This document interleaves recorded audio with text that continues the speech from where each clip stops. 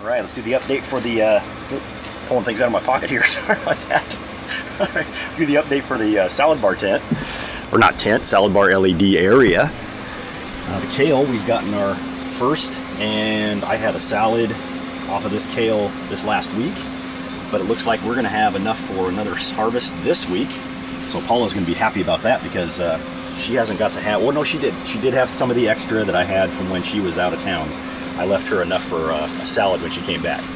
So she was happy to get some of the nice fresh kale that I grow. And so it looks like we're gonna have enough for a harvest coming up.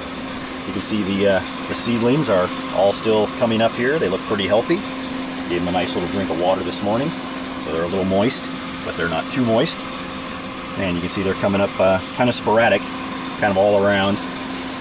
You know, it doesn't matter if they're too thin or not, because you know I can always take some of these. I can take a clump of this, move it over here, and it gives you an overall better growth. And I found that by not crowding them, by putting them into rows that are about maybe 5 inches, 6 inches apart, I get a lot better, you know, growth and overall harvest for my continuous come and cut again harvest on this kale, because it gives them room to express themselves and grow better.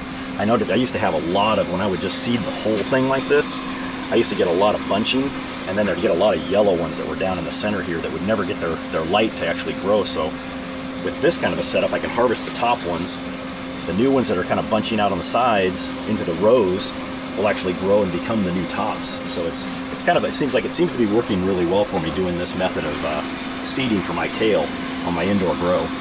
But that's kind of the update for this week. Everything seems to be going, you know, good. Got a lot of nice color on this, and you know, this is the Vates kale, so it doesn't have a purple tint to it or anything like that. It's just a nice green kale. It's not a rough kale, and it's not a real dry, chewy kale. You know, a lot of people don't like the kales because, you know, they have that kind of a chewy, mealy taste to it. Whereas this Vates kale is really good in salads, man. Paul and I, we really love this. All right, this has been the update for the salad bar LED area. All right, talk to you again, guys. Bye.